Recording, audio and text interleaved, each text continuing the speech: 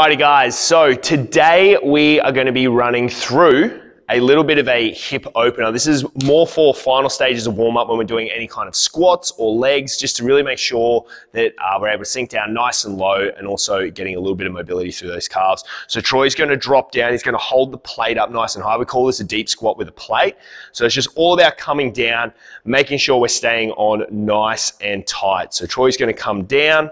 From there, he's placing his elbows on the inside of the knees. So he's now starting to open up his hips. From here, he can pivot side to side just to really get that stretch through the calf. What we want to make sure that we're still doing here as well, guys, is we're keeping those glutes nice and tight. Once we've stayed down in this position for around 10 to 20 seconds, including some pivoting, we can then come back up, repeat the process as necessary.